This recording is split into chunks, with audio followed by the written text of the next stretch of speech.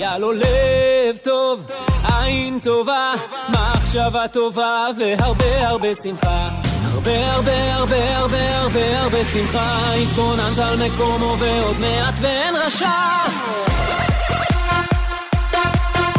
All right, folks, you are listening to the Yishai Fleisher Show, broadcasting live from Judea, actually from Hebron, to the world, and you're part of it wherever you are. What a great zehut. You know that word, right? It's a word that we use on the show a lot, zehut, which means merit. What a great merit it is to be alive. What a great merit it is to be alive now. What a great merit it is to be a Jewish person returning to the land of Israel and having the great merit of being part of the great return. There's no greater merit than, not that I know of, maybe there is. But to be part of this time, to be part of the great return, and to be standing on top of a building right now in Hebron, it's a little getaway place that I like, and to record the Yishai Fleisher Show. Really fun and fun to be with you. Okay, so today's show is a little different. I've got some interviews that I've done in the past few weeks, and conglomerated them into this week's show. But there's really fun stuff. We're going to have Moshe Feiglin, a serious interview about the time that we live in Israel and how to understand America in this picture and the current leadership. Very interesting. And then we have David Haliva, who is a master martial artist who has developed his own form of Krav Maga and goes around the country teaching it, especially to army units. Very powerful. And we also have a very colorful character, Simeon Grafman, who's kind of a superstar in the Israeli world, in the Russian-speaking world as well. He speaks Hebrew, English, Russian very well, and he does a great job. He's got fans all over the world, and he's just a super colorful character. And he's got a take on who the Gazans are and how to deal with them. And of course, we also have our very own Ben Bresky about a very interesting story, and that is Sacher in Jerusalem, like our Central Park. My mom lives not far away from there. And so he's got the history of this park, which was going to be a cemetery and instead became a really happy living place for Israelis, Jerusalemites, and people coming to visit the great city of Yerushalayim, the great and holy and central city, the spiritual capital of this world, Yerushalayim. So the show is going to be a lot of fun. So what should we start with? I say let's start with something funky, and that is Simeon Grafman, who I told you is this amazing Russian Jew who I got to interview when I was doing some work with Arutz Tov just not so long ago.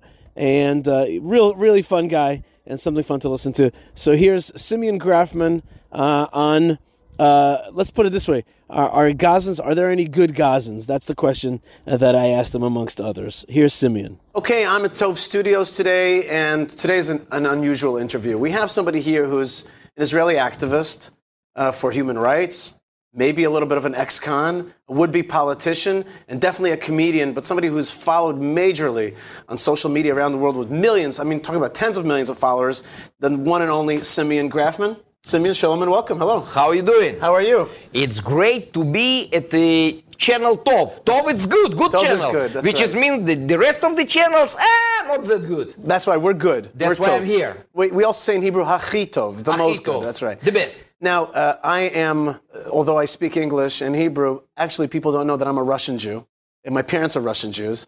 So you and I have a connection because you are more overtly a Russian Jew, and everybody who really knows that you're a Ukrainian Jew. I'm Russian Jews that Ukrainians that speak English in Israel during the Hebrew war with the Hamas. Well, That's it's right. complicated. It's a lot of stuff. Okay, so first thing, let's talk about the war in Ukraine for a second.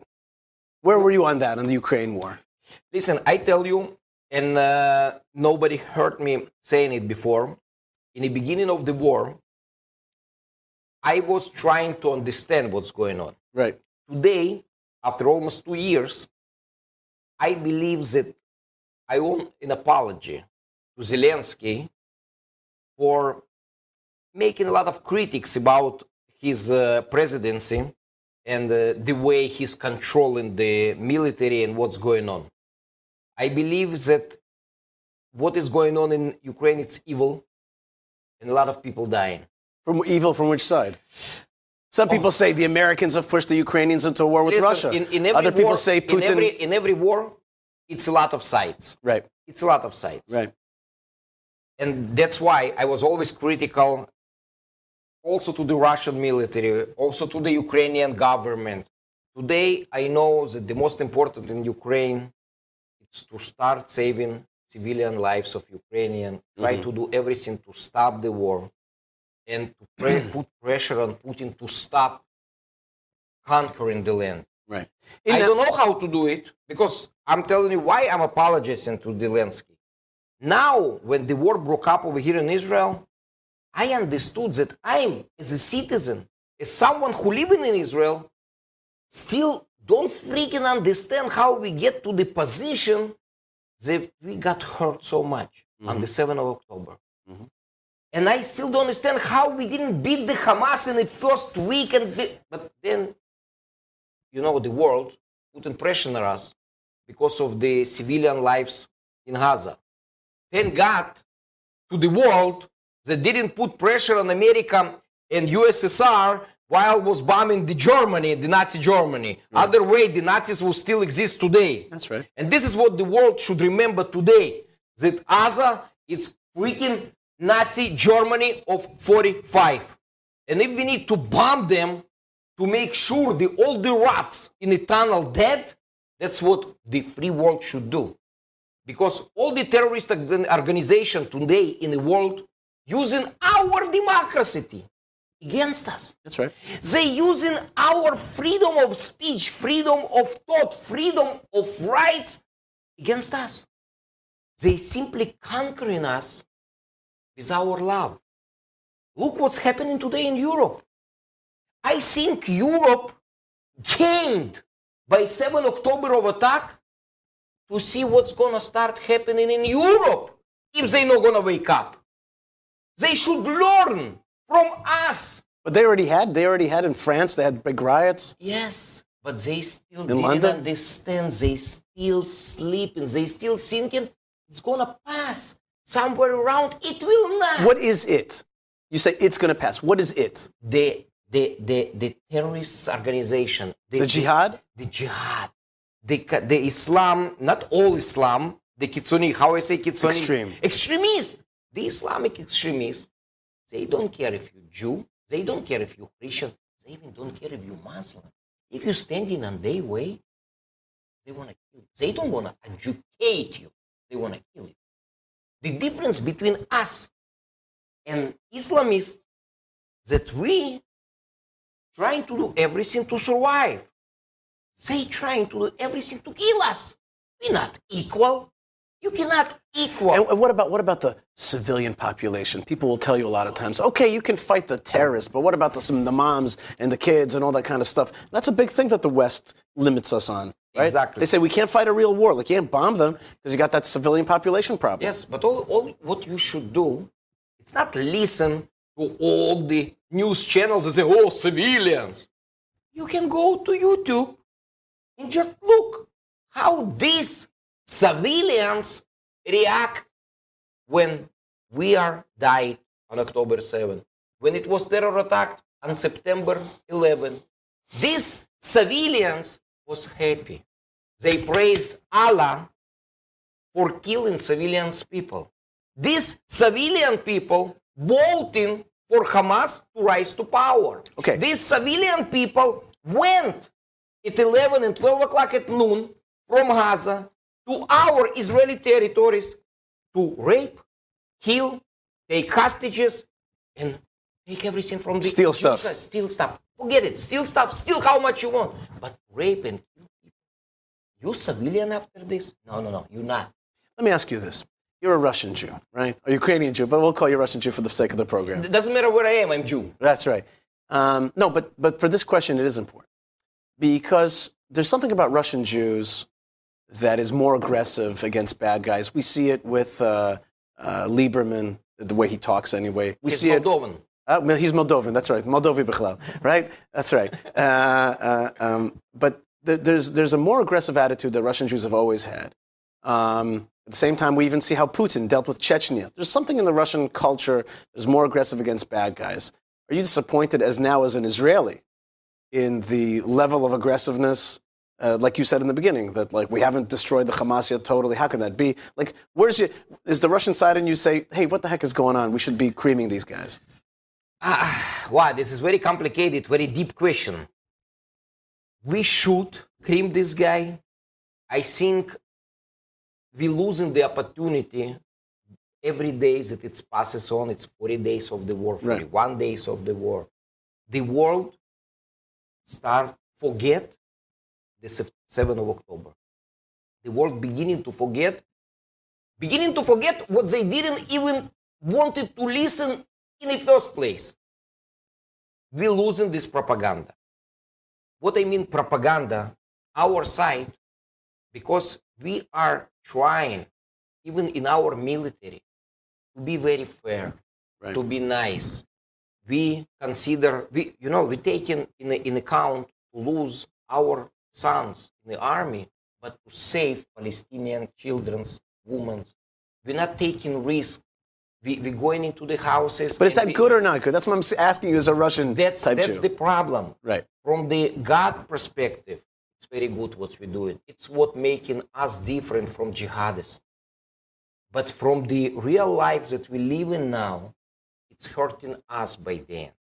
And we are producing to the world also only good things, only things that we're trying to do. But the pro-Palestinian propaganda shows horrible fake movies that we Jews killing them by the time. We knocking on the houses. We calling them. We asking them, please, stay away from this building. Hamas have rockets there. Please. And if they don't go, we don't bomb. But the world don't see it. Because, listen, we know that Hamas leaders own $14 billion. If really the world would wake up, they would freeze their account. That's right. These rats from Hamas, they don't even live in Gaza. They live in Qatar. And Qatar trying to sit with one, ass on two chairs. From one side, they welcome everyone from everywhere in the world. But from another side, you giving place to hide to the people who say that to kill women, to rape women, to kill children, it's okay. And you know what they always say? That we conquered their land. That's why they doing it. Is that the reason? Did you ever, you know what? Is it because of the occupation? Let me fly with it. Okay, you know what? Let me pretend that it is okay. Did you ever see, ever in history of the world, somebody robbing the bank? Let's say we Jews, we rob the land. Oh!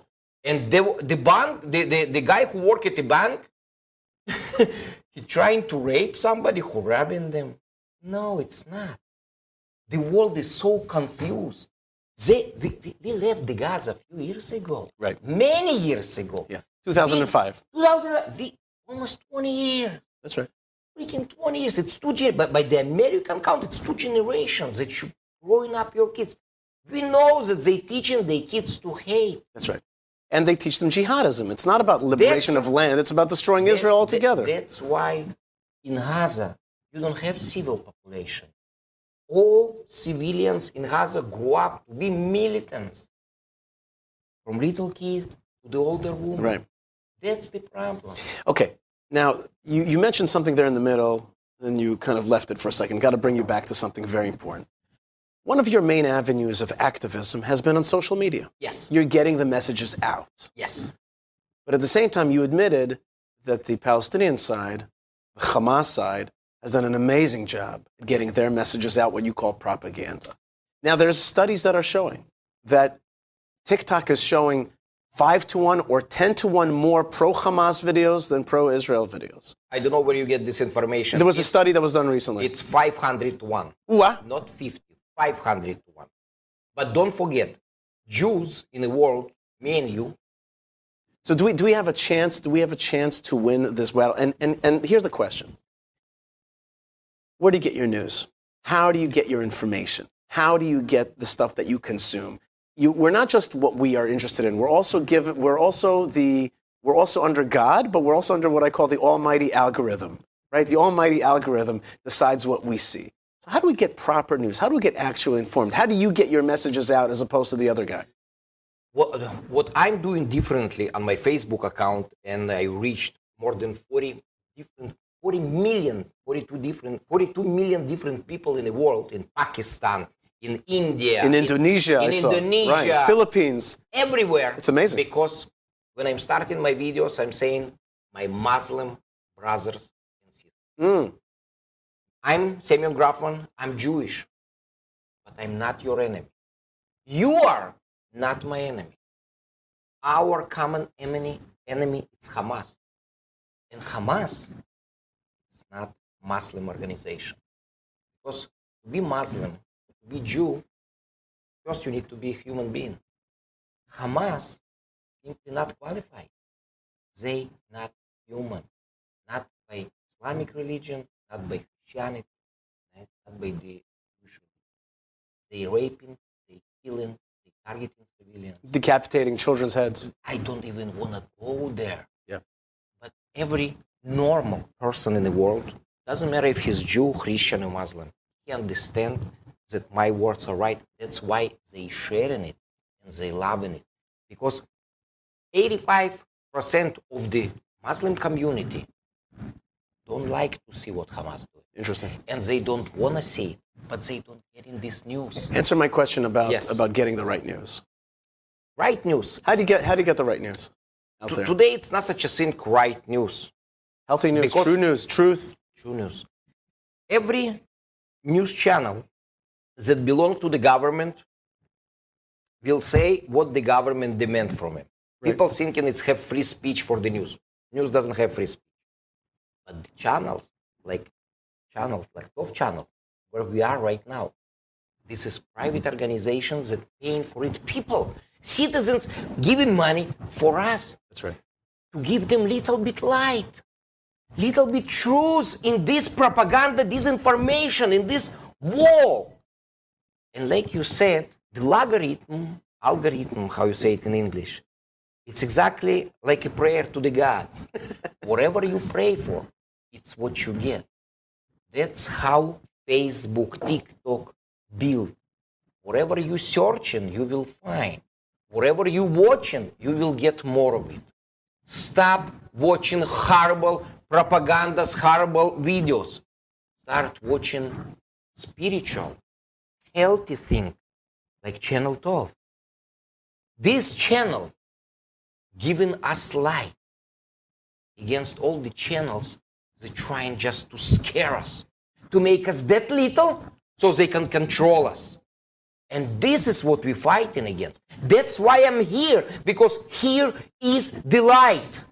That's what we said, it's Tov. And actually, there's an easy way to continue to see that light, and that's by subscribing to our English channel, which is called Tov Jewish News Channel. Very simple. And certainly subscribe to Simeon Grafman, who's doing a great job out there for Israel, for Hasbara, but also for truth. And for the Jews? For the Jews, for the Jews, for the Christian, for the Muslims, because we all human beings. And you know how I know that we are winning this war? Not by propaganda. Little by little, we win there too. When your opponent don't want to have a conversation, when he want to kill you, it means you won already. Okay, Simeon Grafman giving us a little bit of hope that we're already winning, and also giving us a lot of strength to keep watching healthy, true things here from a Jewish perspective at the Tov channel. God bless you. Thank you very much, Simeon. God bless all of you. God bless Christians, Muslims, Jews, all of us. And God give us a lot of light in our life and a lot of strength. All right. Thank you very much. God bless you guys, and shalom. All right. So that was Simeon Grafman that I interviewed on Arutz Tov. Really cool dude, and it's good to know him. Good to know a guy like that. And I really want to thank Arutz Tov for giving me a chance to work with them a little bit. It's a lot of fun, and they have a great Hebrew channel. Their English channel is growing. Now, on to the next segment. I got a chance to speak with Moshe Feiglin. Moshe Feiglin is as you'll see, a great intellectual. He's usually in the Hebrew sphere, but I pulled him out, and I've been interviewing him for many years. And he's one of Israel's, thinkers, and he sees beauty, and he also sees the beast at the same time. All right, with no further ado, here's Moshe Feiglin, who I interviewed just the other night on the Yishai Fleisher podcast, but we did it live on Facebook, YouTube, and on Twitter, which I hope that you follow me there as well. Here's Moshe Feiglin. All right, everybody, shalom, and welcome to my Hebron studio. I'm at the office in Hebron, right across from the Avram Avinu Synagogue in the city of the four fathers and mothers, the first city of the Jewish people in the land of Israel. What a privilege it is to be with you. And, we're fighting for the state of Israel. We're fighting for the Jewish people's rights in the land of Israel. And we all know about the October 7th attack and the war that has come after that. Big question is, are we winning that war? 3 months in, Israel, on the one hand, has been striking very hard against Hamas, and a lot of Gaza has been leveled. A lot of people are refugees moving away from northern Gaza, at least. But on the other hand, some people say that Israeli army has not retrieved our hostages. We are not fighting with a full force of trying to really eradicate Hamas totally. Tunnel system is practically, 2/3 of it is probably still intact. They still have a reserve of missiles. And all this while our reserves have been active for 3 months straight, and more than 3 months already. And then we have a whole northern war that is just waiting to explode. So where is Israel in all this? How's our economy? Where's it all going? And another question is, where's America in all this? America sent these warships in the beginning. A lot of people were very happy. Look, America is helping Israel fight off Iran, Hezbollah, and Hamas. But then other people were saying, no, this is a bear hug. America is not actually helping Israel. They're actually slowing us down from striking hard at our enemies. And now we see a very strong push by the administration to make a two-state solution. It's like, wait a minute, we just started this war because of the two-state solution. Now another push for a Palestine in Gaza, in Judea and Samaria, the so-called West Bank, and now a freezing of bank accounts of Israelis who the administration doesn't like their actions. So what's really going on here? Are we winning or losing? Are we heading in the right direction? Are we going towards independence or more dependence on America and more succumbing to the jihad? One of the most powerful, outspoken critics of what has been going on has been one of Israel's leading intellectuals, Moshe Feiglin, who is the chairman of the Zehut movement and political party, a former MK and also former deputy speaker of the House. He's been very strong in Hebrew, and I wanted to bring him on to speak with us a little bit in English. Moshe, thank you so much for joining us today. Hello, Yishai. You summarized it all, basically. So, Yashar Koach. Well, that's the summary, but the question is open. Is Israel winning or losing? Let me just put it to you that way. Well, the question is, are you looking at the tactical aspect or the strategic aspect? Tactically, we discovered that we have here a generation of heroes, amazing generation of young Israelis that are there's no words to describe their heroism, their connection to their identity, their willpower, and the ability to put everything behind. I'm telling you, Yishai, I don't know about you. I'm not that. I'm not a little kid over here. I live here in Israel for over 6 decades. Okay, I have a grandchild in the army right now. Okay, I remember the 6-day war as a kid. We never had a generation like that. Never. Mm-hmm. Always had heroes. We always have had, heroism and great people. Never such a concentrate heroism of simple people, and we don't hear enough about it because there's so many stories. But the bottom line is that is the good news, and it's a very good news. It gives me a tremendous hope tremendous. I always believed in the Jewish point of every Jew, definitely every Jew in Eretz Israel. We see it in our eyes. It is. I'll just give you one story, okay, so you'll understand what I'm talking about. So maybe you heard it, but your viewers. There's a policewoman in the police station of Ofakim at the 7th of October. Not a young lady, okay? I'm talking about, I think, 40 years old, 50 years old, not a kid. She was catching 3 times hand grenades that were thrown at her and threw it back. Wow. And I'm not, and it's a story like that would have been in all the news, all the stories. You would had songs already about the heroism about this woman, but there's so many stories about it. Nobody heard about it because there's not enough room in the media to talk about it yet. You need a lot of books just to put all the stories in. And there's more and more coming all the time. So we have here a generation that we can count of to be the leaders of the next, to be our next leaders of Eretz Israel,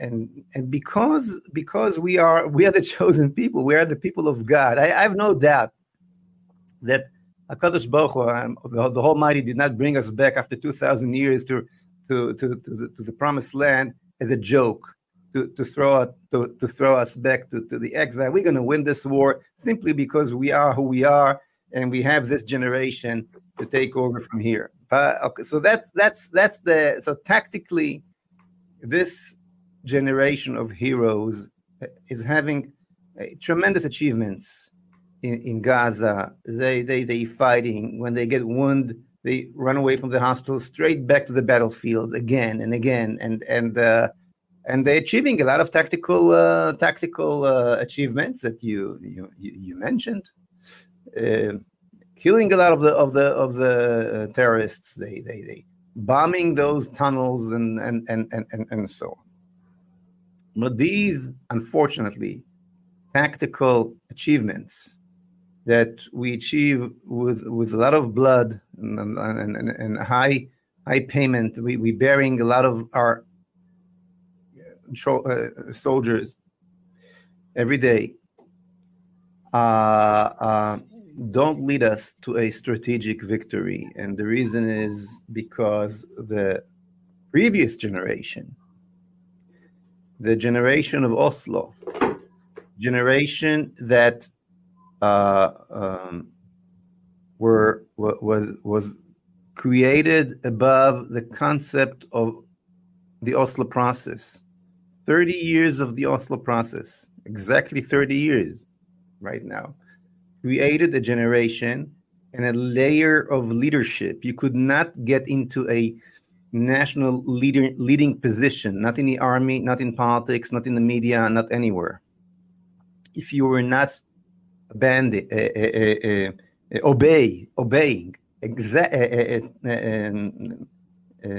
totally obeying the Oslo concepts.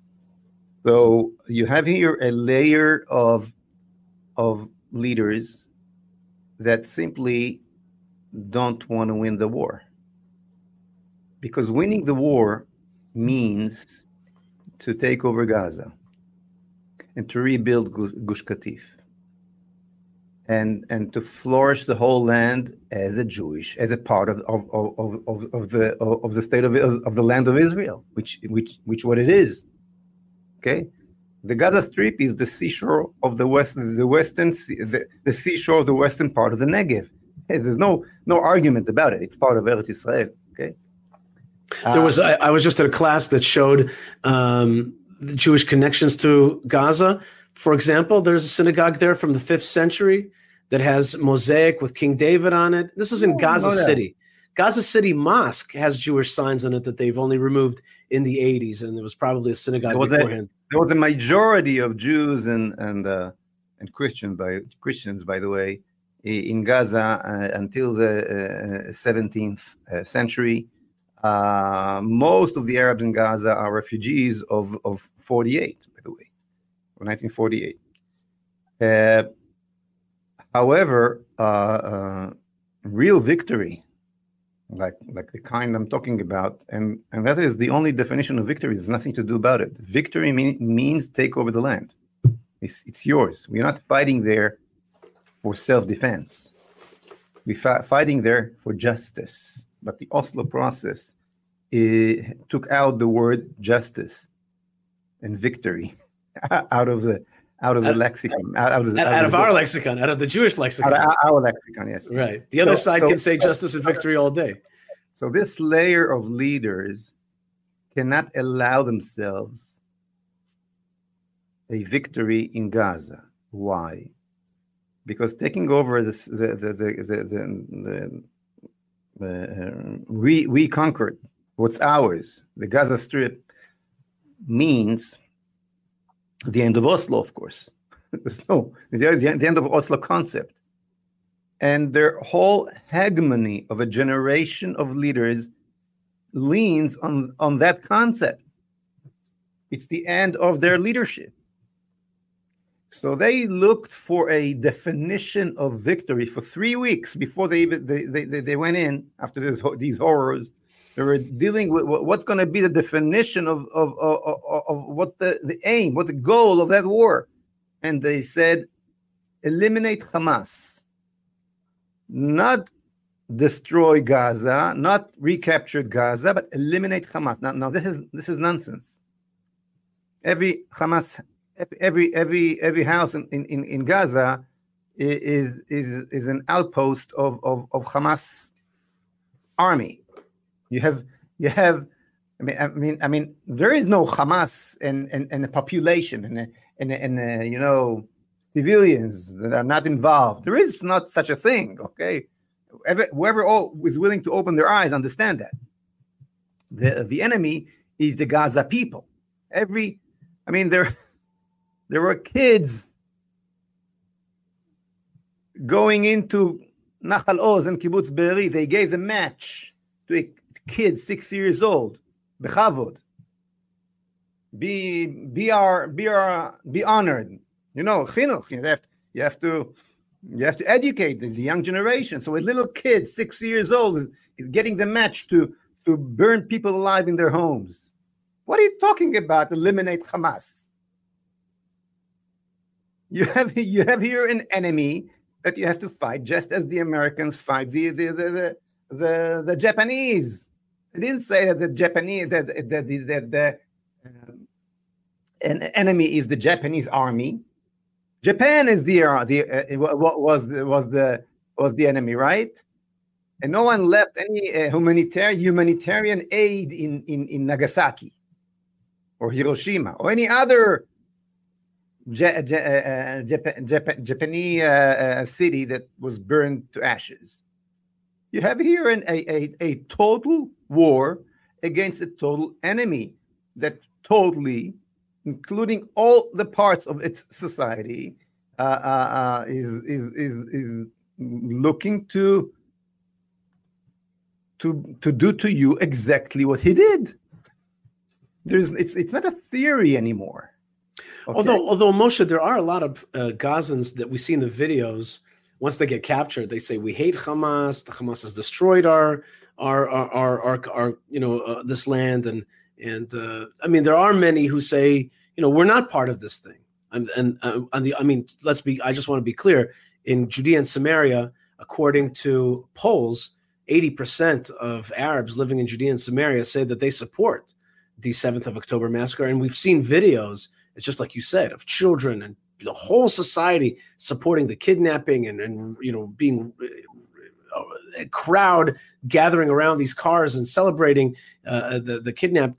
But there are people who are against it. There are people who want to be residents of Israel in the future, who would swear allegiance to Israel. I think that there are some post-jihad Arabs out there, but they are either very few or they're subdued by the jihadists who are very, very violent, of course. Well, they declared that they are a nation, right? That's what they declare. I disagree, by the way, but and it's important to understand what they are. But they're definitely what I do agree with them is that they are not individuals. They're not just individual. They're not tourists that surprisingly landed over there. There are a group of people. It's a good question what they are, but they're not the individual. And we are a nation. And they declared a national war on us. We're not dealing here with individual. It's a so-called nation, lo am, as it mentioned in the Bible. We have here a national war, and it's a total national war. And this asymmetrical war that we took upon us, that we will look at them as individuals and look at them as criminals and take them to court. Is this ridiculous idea of taking these Hamas people who murdered and slaughtered and raped and were caught to courts with lawyers to prove what they. I mean, this is. You have to decide: are you in a war or in a criminal situation? What are you dealing with here? So we're dealing here with a national war, okay, not with individual war. That is obvious, unless you totally out of your mind. And unfortunately, there are some parts in Israel totally lost their mind. Okay. Well, let's talk about that. 1 minute. So this group of people, so-called nation, had an election, and they voted dramatically for Hamas. And they standing as a group behind Hamas. And if 80% in Judea and Samaria supporting Hamas, you can just imagine how many of them, what was the percentage that support Hamas in the Gaza Strip.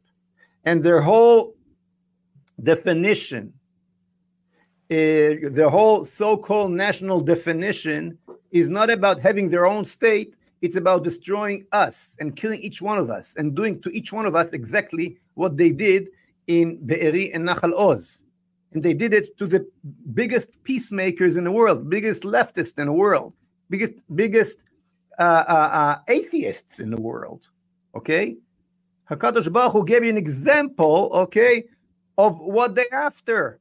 They're after you because you're a Jew, and it doesn't matter if you think you're good, you're bad, you with them, you against them. What's your views? What's your ideologies? Men, women, they after you because you are Jewish, just as the Nazis, okay? And just as you did not look for the bad Germans and the good Germans when you fought World War II, you cannot do it now if you wish to win. So the Israeli government, unfortunately, because of what I said before, don't have the will to win. And the basic proof for that is the basic goal that they put for the war, the goal of eliminate Hamas. Just imagine that the British people would say in the beginning of World War II, the goal of the war is to eliminate the Luftwaffe, the German Air Force, that bombing London. We're not in a war with the Germans. No, they're good people. We in a war only with the pilots of those airplanes that are attacking London right now. This is so unreal what's going on here. Okay, so on one hand, we have this generation of heroes. Mm-hmm. On the other hand, we have the previous generation of Oslo that pulling them back, taking the victory from their hands. They want to win. They want to go further. They want to bring back the glorification, the kavod, the national honor. And the previous generation of Oslo, the leaders that came out of that generation, are pulling them back to the concepts of the 6th of October.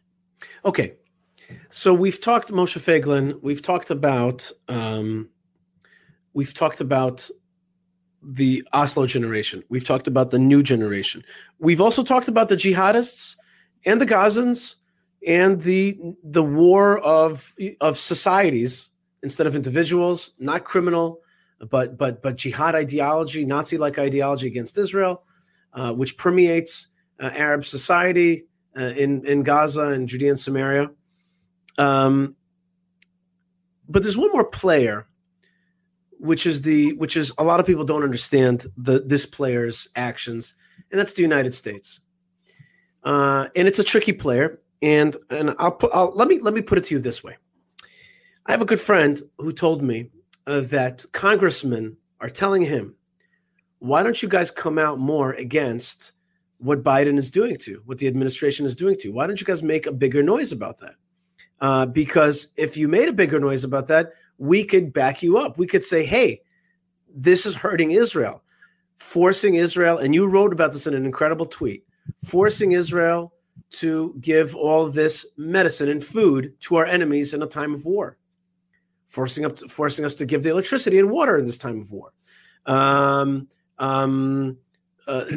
not attacking with all of our strength, not preemptively attacking Hezbollah, and the list goes on. All kinds of limitations. And now it's gone even further.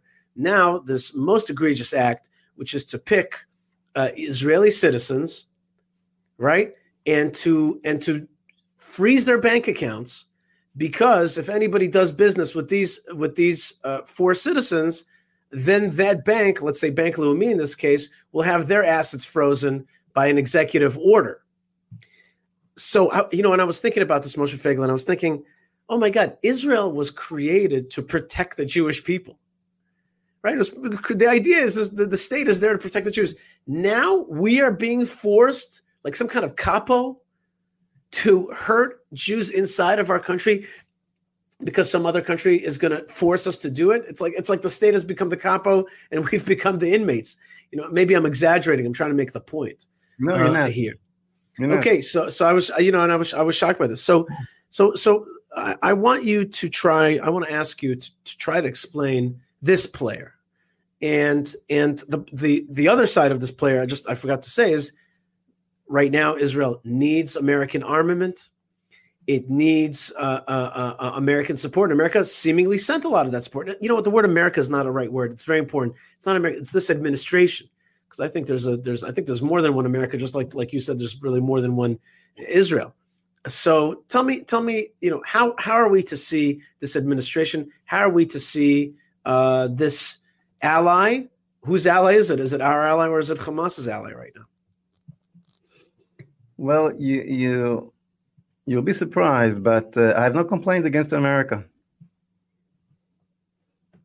If this whole generation I was talking about, the generation of Oslo, for 30 years, is quietly giving the United States of America every piece of its own sovereignty, why would America not take it? Simply take it. We're talking about, okay, because let me tell you something, Yishai. Everybody's talking about the fact Israel needs America and Israel needs the weapons and there's not enough ammunition. Why isn't there enough ammunition against a terror organization?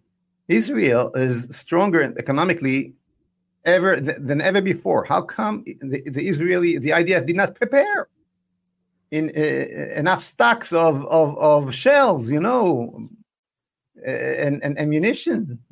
What's going on here? How come there's no tanks? How come what's going on here? Somebody along those 30 years decided that we can lean on American support because there's no two nations over here. There's one, nation, and we are the 51st star on the American flag. And basically what happened was that the Oslo generation, and if you notice, I'm putting the focus back on the Israelis. Right. I'll go back to answer the question, yes, but what do you do now? I'm not running away from your question, but I want to put the focus on the real problem. The real problem, and the fact that we don't have munitions now is just one aspect of it, one small aspect of it. The real problem is that this Oslo generation, okay, basically gave up on the Israeli concept, on the Israeli idea, on the idea of a Jewish state in the Middle East. I know it sounds terrible, but that's what it is. The Oslo process was the last attempt to create an Israeli state instead of a Jewish one. Mm-hmm. And what I'm talking about right now is not from my imagination. It's word by word from Dr. Ron Pundak, who was the architect of Oslo. And Ron Pundak, in the year 2014, when he was asked, this Oslo process that you created brought only bloodshed, so maybe you failed. And he said, I did not fail, because Oslo was not about peace. Oslo was about Israelization of the Israeli society instead of Judaism or Judaization, or if I said it right, of the Israeli society. He put his finger straight on the point. So 30 years ago, the Israelis side of the Jewish, the Israeli people, the Israelis, okay? We're always talking about Israelis against Jews. They're the two sides of the Israeli population, of the Israeli society, those who see themselves as Israelis first and those who see themselves as Jews first.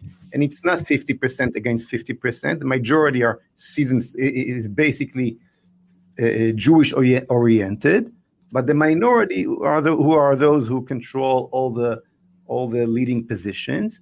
And they decided in the mid-90s to win this discussion that goes on in the Israeli society by force, basically. Use their power by using a geopolitic situation and creating the Oslo process in order to make Israel a civilian state, state of all its citizens, and so on. Israelization of Israel.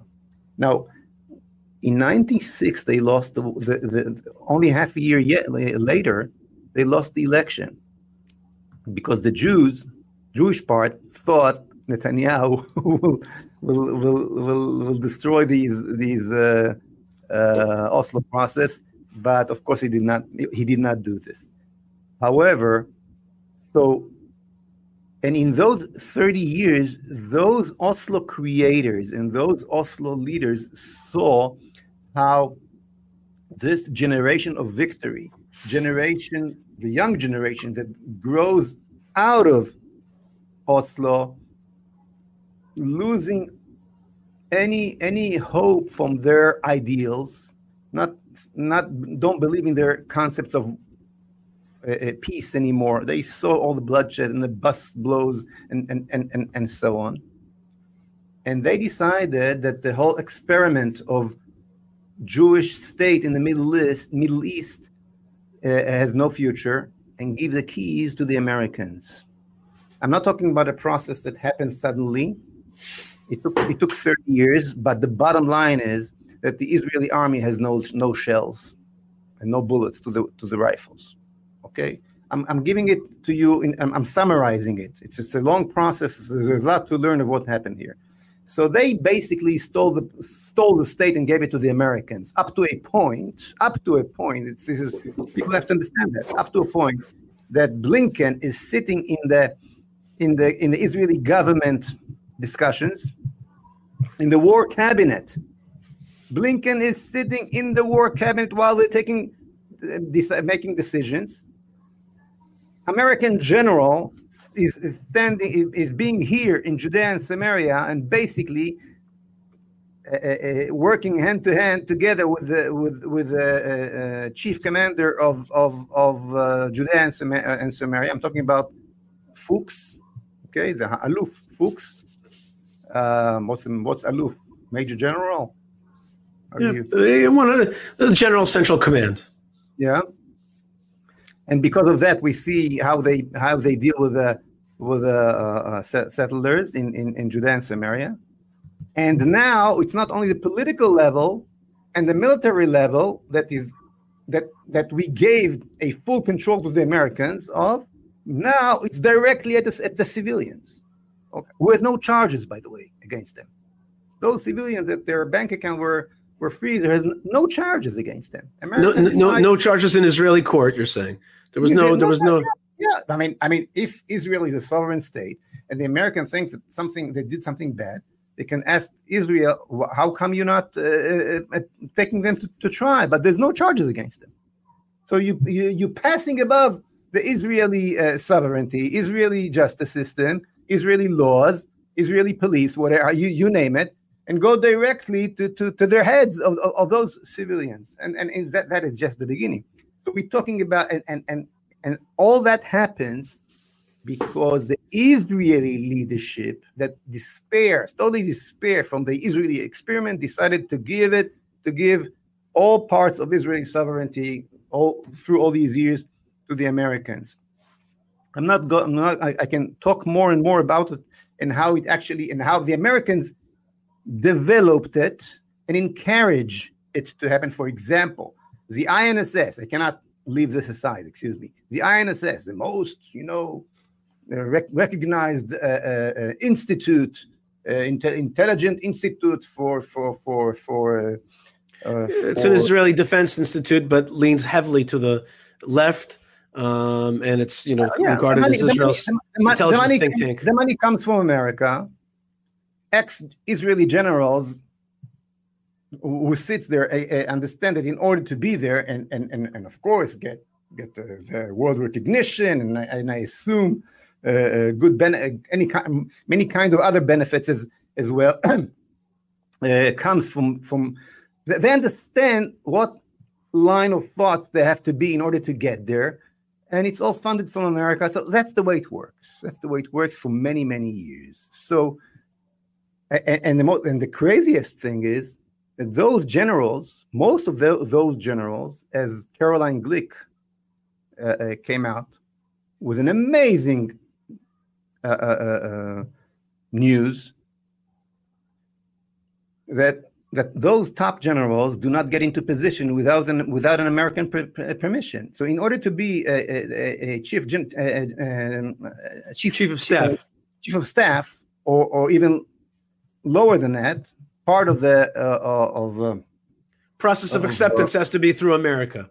You have to get the American approval to be a top commander of the Israeli army. This is ridiculous. So those commanders owe their position to the Americans. Mm-hmm.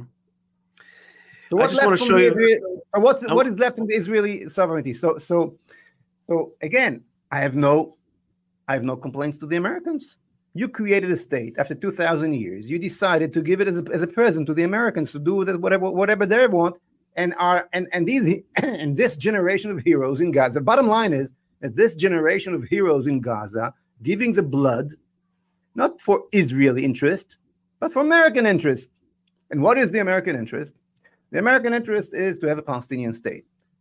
Forget about the fact this is a total stupidity. There will never be a Palestinian state simply because there is no Palestinian nation. It's not a real nation. Having a state is the last thing they want. If they would wanted a Palestinian state, they would have it 10 times before. Okay, never in the history of mankind a group of people got a chance to get a state and such a help from all the world and did not use it, because simply that's not what they want. They wanted the destruction of your state, of any Jewish sovereignty on any grain of the Holy Land. Okay, so it's not going to happen. But they're going to continue with this game in order to destroy us. So, but the Americans, that's what they want. There are parts of Americans, I hope minor part, that are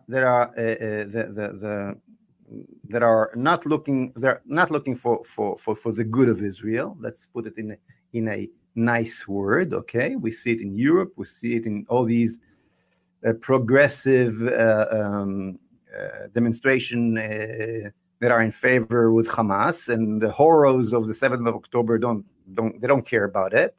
Look where we're standing now. The American administration right now is running after the Jews instead of running after Hamas. They freezing Jewish accounts in Israel, and on the other hand, forcing Israel to give Hamas aid and gas that with that they can continue the war, and the war never ends.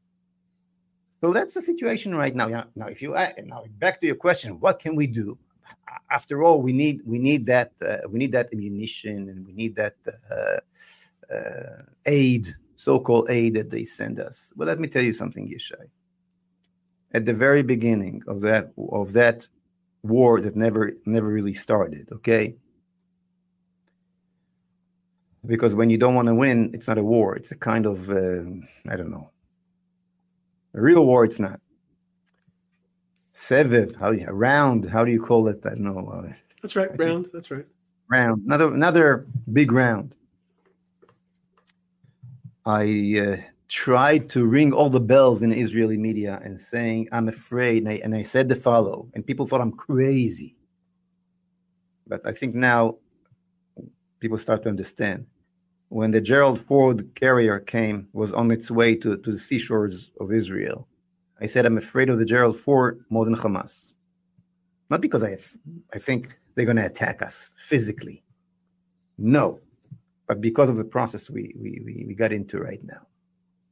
It was obvious that the Gerald Ford did not come here because of our interest. It came here because of their interest, and when they felt that interest ended, the American interest, they left. And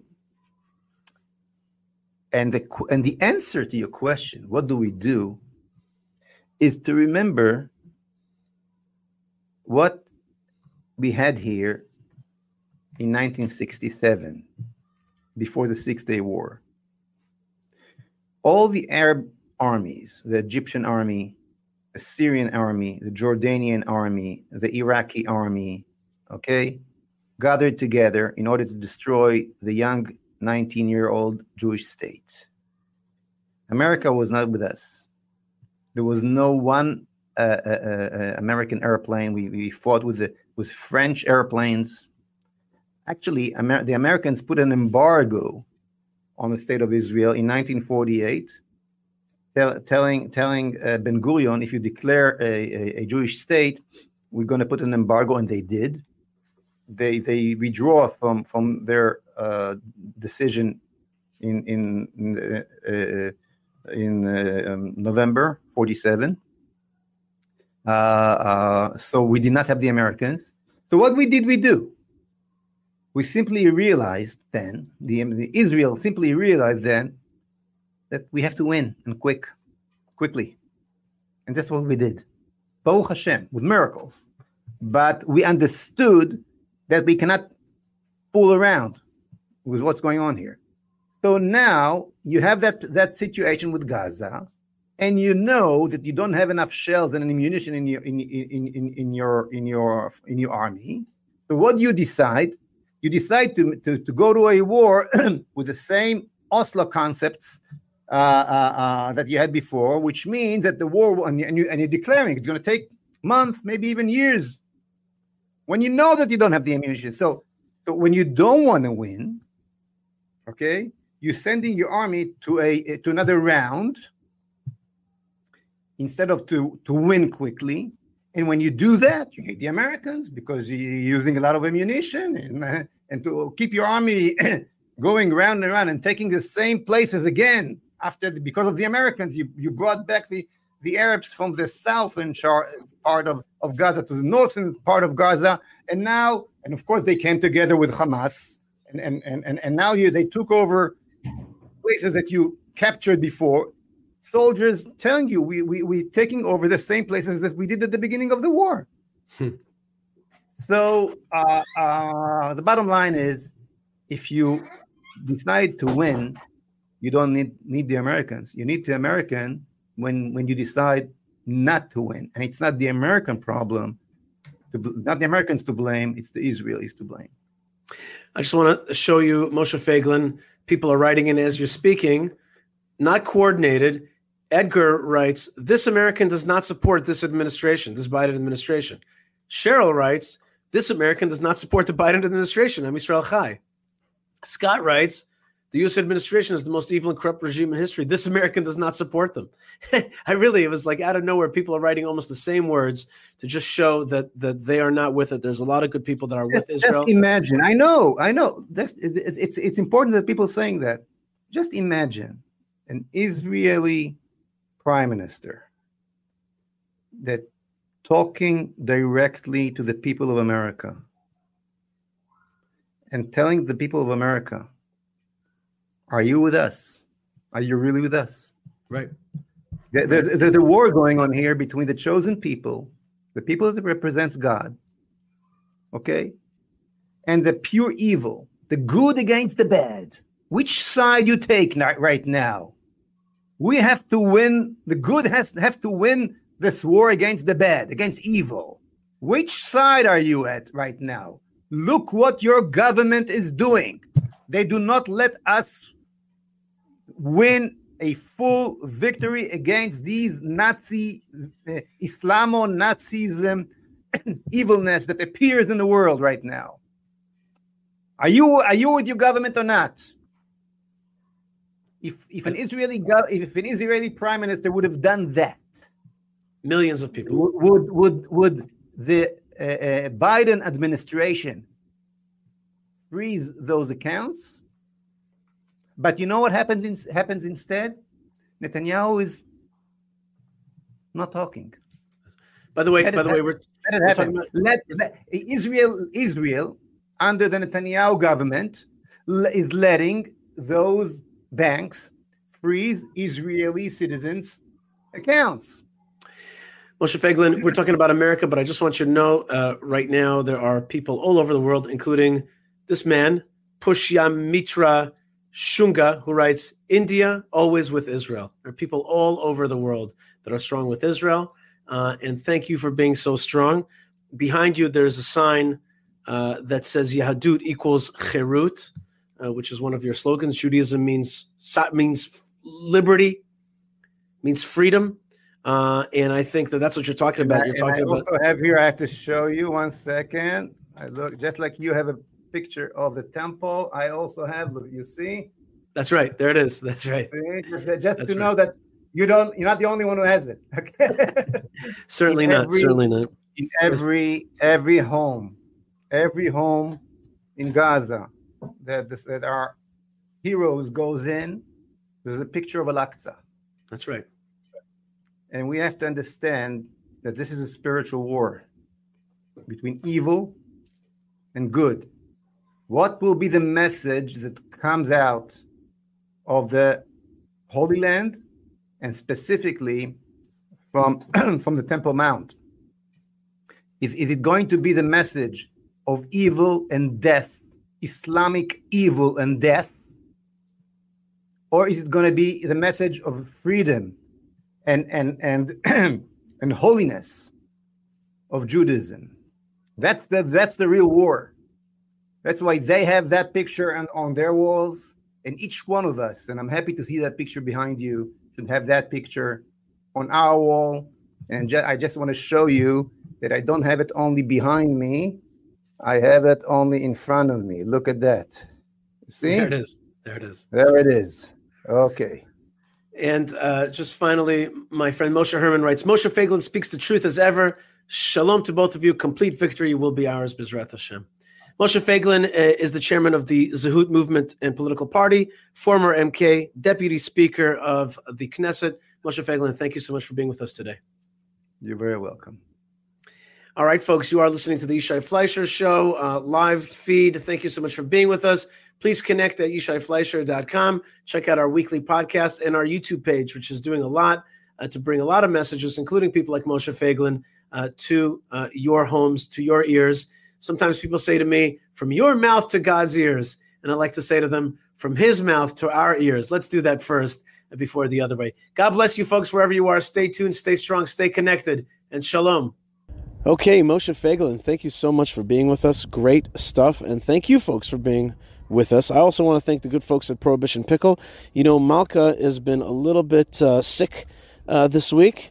People like also my son Elazar, there's this like flu corona thing going around Israel, and some of my family succumbed to that. I hope they're doing better. But some of my show producers, Yocheved Simon, Moshe Herman, and David got together to get us some Prohibition Pickle for this Shabbat, and that was really, really nice. Prohibitionpickle.co.il.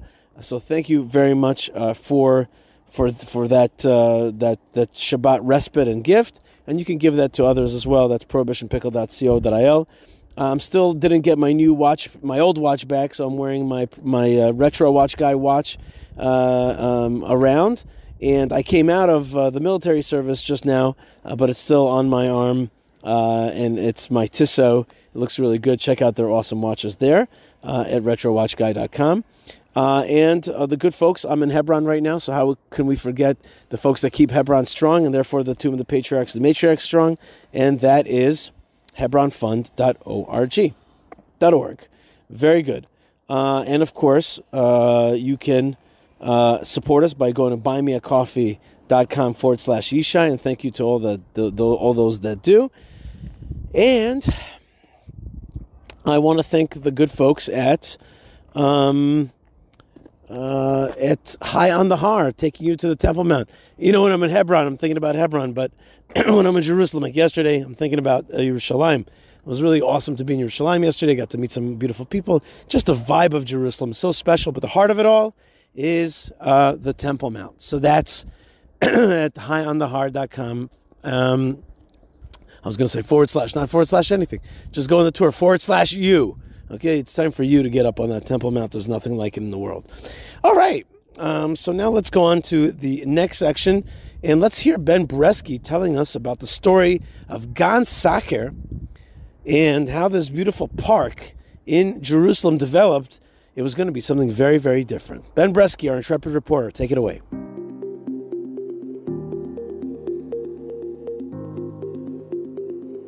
This is a moment in Jewish history. Recently on Shabbat, I was in Gan Sacher Park, the largest in Jerusalem.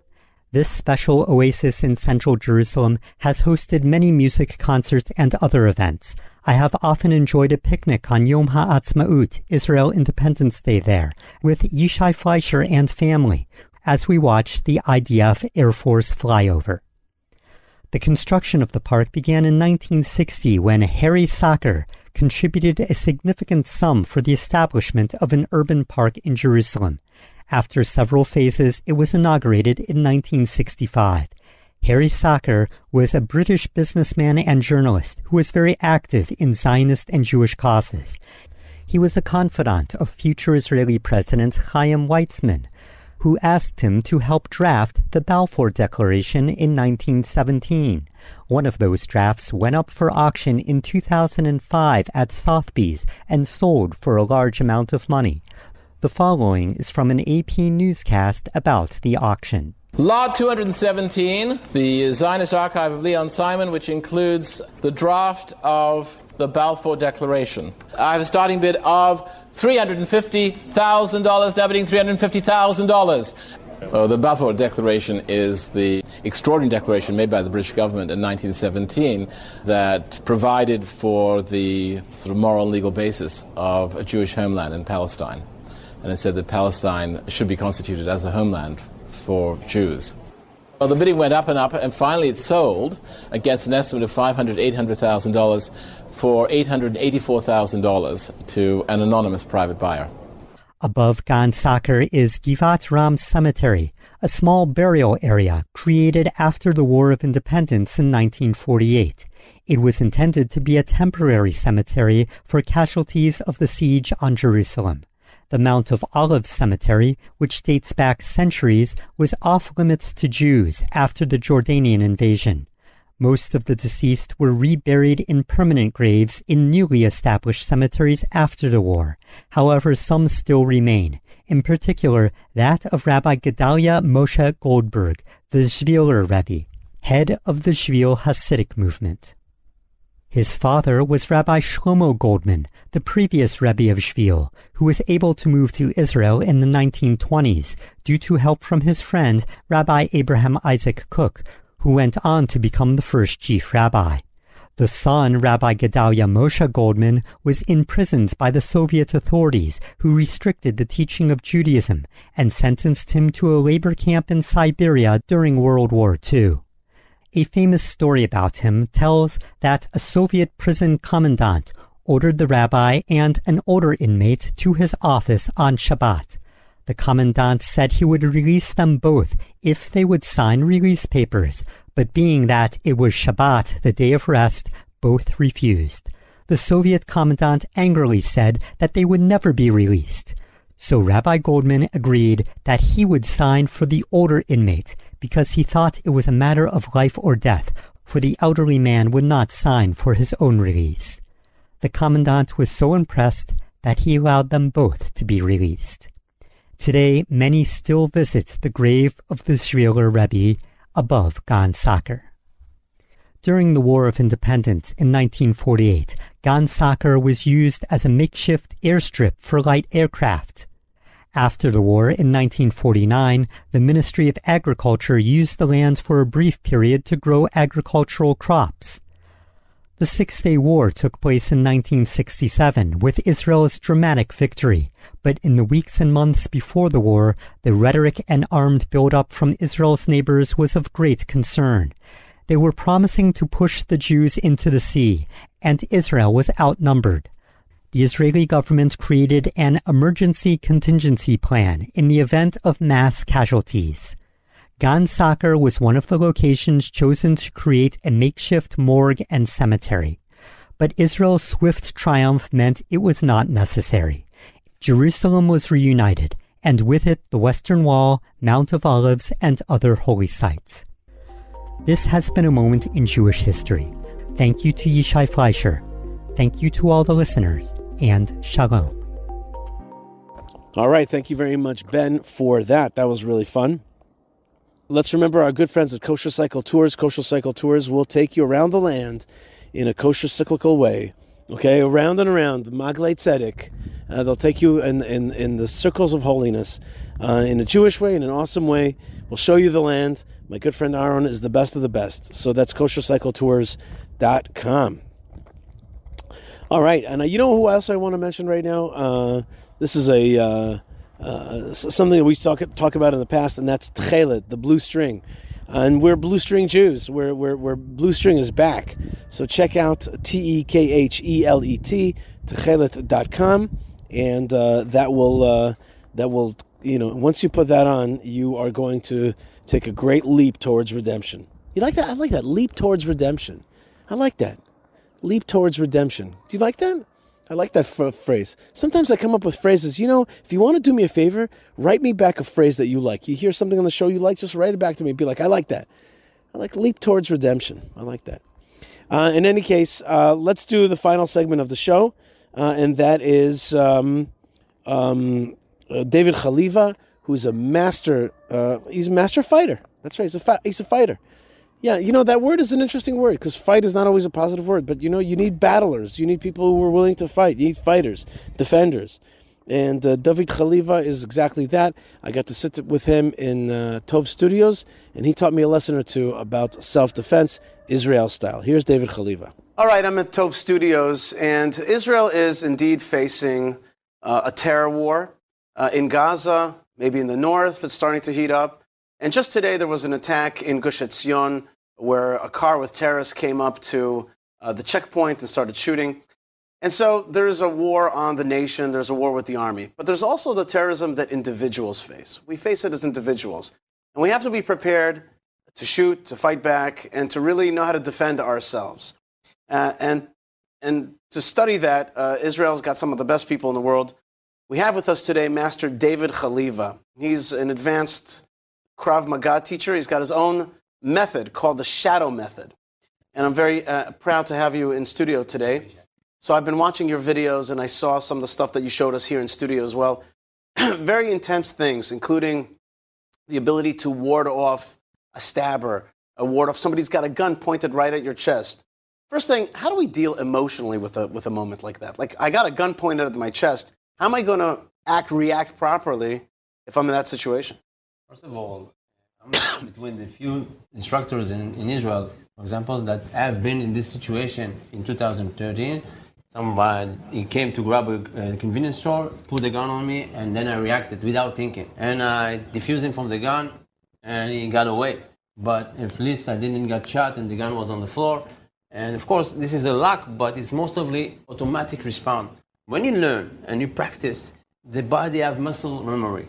And then it becomes over you in the moment of danger because adrenaline and body muscle memory become combined together to give a reaction to a situation that you already know. Because the practice makes something very simple after you're doing it so well and so much times. So that's what I'm saying. Everybody can learn self-defense because it's muscle memory and the body actually wants it. We want to be secure. We want to be able to defend ourselves. This is our main core to survive. So the instructor already have the tools and the knowledge is existing and everybody can take it. Right, but we got to get that muscle memory. We got to get that muscle memory. We got to practice this stuff. And I guess we're going to talk about preparedness today. And we're going to talk about it in two directions. First, let's talk about Israel, Israelis, and soldiers. Soldiers are oftentimes under attack, as you showed us before, trying to take their weapons. So let's talk about soldiers, and then let's talk about Jews, friends of Israel, outside of the land of Israel, and their state of preparedness. Let's talk about soldiers first. So soldiers, as I'm in the reserve right now, and I've been in Gaza like 3 times already. I'm in the reserve right now because I'm already in the situation mode with my unit to go in and out to deal with the activities over there.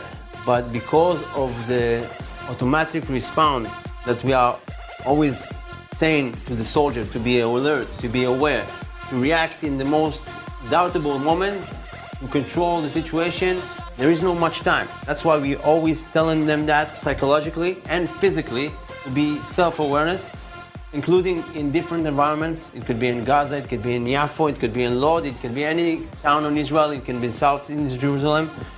That's why the soldier needs to always be aware to situation. Spatial awareness. Spatial awareness and estimate the danger in any situation. It can be escalate from 1 to 0 like in a second. Master David Haliva, I was watching some of your videos. You trained some of Israel's special forces teams, meaning to say these are already highly trained folks. Yeah. They already have spatial awareness, and yet still they ran into problems, including in Gaza just now. You showed me a video that some of Israel's elite troops were having a problem when they were carrying a stretcher back to the chopper. Folks came to attack, terrorists came to try to steal their weapons, or to even steal them, kidnap them, or the body that, or the wounded person that they're taking.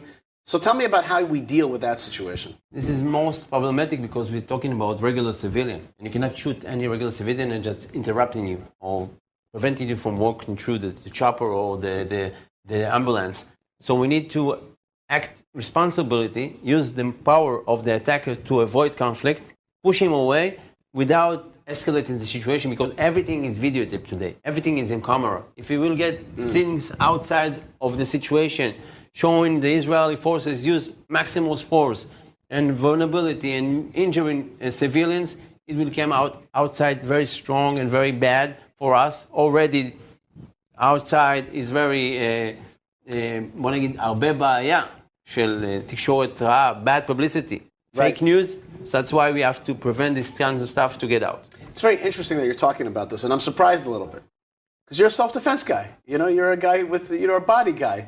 But you're talking about also Israel's image vis-a-vis our self-defense. One of the things about your method, the shadow method I've seen, is really about what I called a judo, and you told me that's not right, which is to use the other person's strength to kind of continue the other person's movement. You wanted to correct me. It's not exactly judo. I developed the shadow from simple, basic moves that regular attack occurred, like grabbing, like pushing.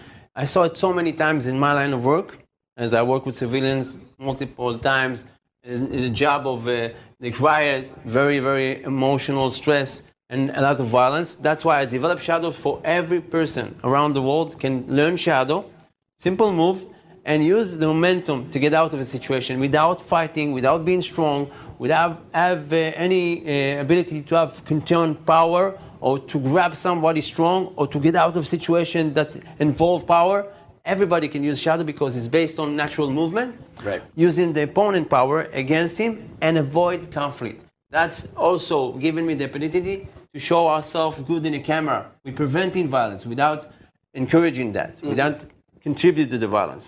We are avoiding conflict, and we get out from the situation without increasing the situation, without escalating the situation. All right, so we're going to get to in just a second about Jews outside of the land of Israel. Before that, let's just one more point, which is I saw that you actually recommend tools. There are tools that you can carry that are legal everywhere. Of course. Let's talk about that. One of the things that we already have is our phone. Cell phone, for example, is a wonderful tool because nobody suspects that. And we can use our the phone angles to utilize vulnerable points, to puncture or to use the phone to evacuate situation from grabbing, from hitting, because it's very, very effective if you use it correctly, and we actually pointed to the good direction with the points that we're going to learn here. So this is actually a very surprise tool because nobody suspects the phone. Right. Another tool is the kobotan. Kobotan is very legal. It's not a weapon. Everybody can have it. Everybody can purchase it. Looks like a laser pointer. It's like a laser pointer, but it's not sharp, and it's from aluminum, and it's very light. And nobody suspect that because nobody can give be on it. your keychain, right? Yeah, it can be a keychain. You can be with your tools, with your bag in the pocket. If somebody gonna hug you or choke you, it's automatic response because I'm pushing a pressure point, a vulnerability point, and the reaction is wonderful. You can see it on our videos. But I actually instructed around the world a lot of organization, mostly security organization, but not just. And I don't remember even one incident that somebody actually can resist to the pain that this is causing. That's awesome. It's a good thing against lynch, for example. A lot of people that don't want to let you go or grab you or try to hit you from hateful crimes. If you don't have a weapon because you don't have a license to carry a weapon and you feel like you don't have nothing, this can actually change the equation. This simple tool. I have a 16-year-old girl. She's a Taekwondo black belt. But she would use this thing very well. Yeah, of course. What did you call this? Kobotan. Kobotan. Very good. You can show her that it's very light and it's very special, and she only needs to know like 24 vulnerable points. Right. One of them, for example, if someone is going to grab me. All right. And I'm with the Kobotan. Wait, there's a microphone there. Yeah. Go ahead. And then I just push it like that. All right, there you go. It's very painful, and it will give me. That's so right. It's just a simple demonstration. That definitely did hurt. Don't think for a second it didn't hurt. It did. This is something that you don't need too much power for that. Right. The tools give you the increasable power that you need. By the way, we will be uploading to the Tov channel, which I recommend everybody subscribe to, more of your instruction videos that could help people really stay safe. And let's talk also, the Arutz Tov has wanted to speak now in English, reach out to the world. Let's talk a little bit about American Jews, Jews in the diaspora, and not just Jews. I like to talk about anybody who's pro-Israel, who's out there. I've got a lot of non-Jewish friends who fly the flag of Israel. Okay, people now are being identified as pro-Israel, pro-Jewish.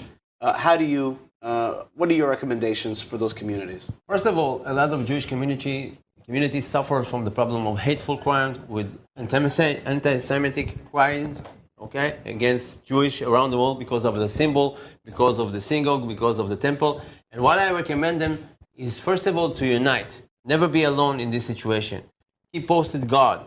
Deliver some tools to people that are in front of schools with children that they can provide themselves more self-defense. Also, be aware from places that are more Palestinians or pro-Palestinian organization. That will make you a target and will be easy to hurt you. So this is something that automatically you can use by, self-awareness ability. The other things is to learn what to do in a situation of being attacked. Okay, use like tools like we shown, use other people to help you, and know what to do in a situation to hit and run, etc. That's why we need a lot of seminars that can provide you tools. You can show in this, you can see in this channel, you can see other movies that we're going to do to you, so you can learn and practice and also be ready to demonstrate and to do that with your partner so you can have a lot of more knowledge after you can see the channel. And I do have a lot of friends who are part of first response teams now in Philadelphia and in Teaneck, and they're called different names. Sometimes they're called Shomrim, different things. But they need training, and they need what you talk about is spatial awareness and also muscle memory. These are things that really need to be practiced. How serious is it out there? Do you think that really everybody's a target now? Is there like, I was in one part of Israel today, it felt like war. I came to a different part of Israel, it felt a little more calm. I'm going to fly to Florida next week. It's going to feel even calmer, maybe. What is the level of what do we call in America, DEFCON? What is the preparedness method level? After the 7th in October, I don't think nobody can stay calm. This is something that took us by surprise, and assumption is the mother of all trouble, okay? Because we are assuming that nothing going to happen. This is like a bombing that's ticking all the time. You have to be awareness because it can start with your neighbor, it can start from a hateful crime and spread around Europe and around the world. It was already happening. And because you are a minority, when you're hometown, you have to be strong. You have to be self-awareness. You have to learn a lot of things and never assume that there's not going to happen to you. Always assume the worst scenario. That's why we have to be prepared. Do you teach also people how to take a hit? You need to say, I tell my kids that a fighter needs to give a strike, but he also has to know how to receive a strike, get hit, and okay, still walk out of that. I don't believe in that. Okay. Because in my philosophy, if I use the momentum, I'm out of the fight. There is no reason to stay in a fight if I don't have the ability, the stability, the power, the strength. I've never been in a fight. I'm using the simple move to get out of the situation. There is no time in the street. If you stay in too much time, a lot of people will come and make it worse. Right. Use the momentum, get out, and live another day. Very good. Okay. Great stuff, and thank you very much. No problem. It's so important today. Let me just ask you one last question. I just remembered the last question. Spiritually speaking, Jewishly speaking, is there a Jewish side to the story? You've developed an Israeli Krav Maga. Is there a prayer, a thought, a spiritual prayer that is part of your method? First of all, I'm very believer. I'm a very religious man, and I believe in God, and all of my knowledge is from Him. Second of all, if you don't have belief, you cannot believe in yourself. If you don't have an inspiration or someone to give you the tools and the strength, so everybody in Israel take it from God and then show on themselves when they're going to the battle. I never saw any soldier going to Gaza before he see Sefer Tehillim and praise and say the things that can give him the strength to go inside and get out. This is how much the belief is important to the Jewish people, because this is what makes us special. They believe in God and the Israeli God, Adonai Echad, forever. Master David Haliva, you teach the shadow method of Krav Maga that you've developed. Thank you very much for being with us and making us stronger, both physically and spiritually. Thank you for inviting me. All right, folks, we're back here on the Yishai Fleisher Show. Thank you to David Haliva for spending time with me at the Tov Studios. And before we finish off the show, we've had a lot of fun. We've heard from all kinds of voices. Before we finish off the show, I want to thank God Almighty for the opportunity to serve Him and to speak from His land, from His good land. And I want to thank you for your friendship, wherever you are. Thank you so much to our producers, Yocheved Seidman, Moshe Herman, Ben Bresky, Tabitha, and Lewin. We're live. And let's just finish up the Torah portion with thoughts from the Torah portion, which is Mishpatim. And this is a very interesting Torah portion where we have some serious laws that are laid down for the first time in this Torah cycle that we're reading. This is the first time where we hear like legal tracts. But also we hear about the borders of the land of Israel. And it just tells you right there, when it comes to the land of Israel, don't give it away. Don't negotiate. Destroy the high places of your enemies. Hold on to your land. Don't let them swoop in, come in, not through love and not through hate. Hold those borders. Make a special place for God in this world. And that's the ironic thought I had many years ago that still is with me today, which is the land of Israel is tiny. But if you make this tiny land holy and make one tiny place for God, like He's created a whole universe for us, right? Or at least a whole, a whole world for us. You make a small place for him in this globe, then this whole world is going to light up. Think about that. A very big land, a very big world, all created by God. He is infinite. And yet, if we just make a tiny space for him, where it's really just for him, just this land, just that holy city, and just this land, a land for God, the whole world will be filled with God's light. Isn't that amazing? So it seems like such a small task. Just clean up and make one place for me in this world. Make a tiny place for me. And that's the same truth, but also about personal service of God, which is make him a priority. Make sure that we give him what he asks for, because the whole world is his in the first place. And I talk to myself, I'm telling you not from being a master of it, but being a person who yearns to be somebody who gives God his place in life and doesn't forget God, because it's his world. It's his world. All right, folks, you are listening to the Yishai Fleisher Show, and I do want to thank you so much, and I want to send you blessings from the good land, from the land that's finally sunny after many days. Excuse me. Finally sunny after many days of rain. God bless the rain. Todah Hashem for the rain. But a little bit of sun is also good. I want to thank you so much from this rooftop that I'm walking around here in beautiful Hebron, and send you blessings of the good land. And thank you for being part of my life, and I'm thankful to be part of yours. God bless you, folks. More great stuff is in the way. Stay tuned. Stay connected. Stay part of it. And we are here for you always. Buy that plane ticket. Buy that apartment in Israel. This is the time, as we say, Dafka Achshav. Specifically now. Dafka now is the time to connect to Israel in this time of war. God bless you. Stay tuned. Stay connected. Stay proud. Stay part of the story. Stay loud. Lots of love and shalom. Shabbat shalom.